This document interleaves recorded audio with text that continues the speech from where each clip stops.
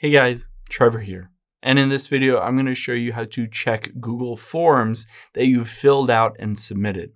It's pretty quick and easy, so let's jump right in. Now, the easiest way to navigate to it is actually through Google Drive. So I'm going to open up Google Drive here on my iPhone. You can do the same steps on Android or computer just by going to drive.google.com.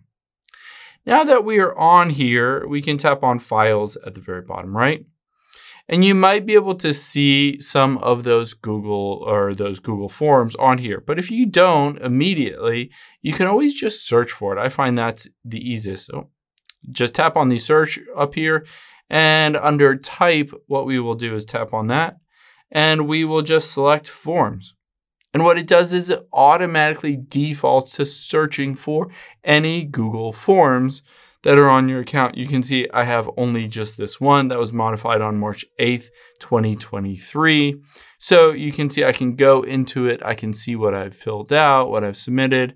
Of course, keep in mind if I go back here at the very top right, make sure you're logged into the specific account that's associated with that form that you wanted to check on. Of course, if you're logged into a different account, it will just show you a different set of forms. I hope this helps. If it did, hit the subscribe button down below. It really helps me out. And I'll catch you on the next one.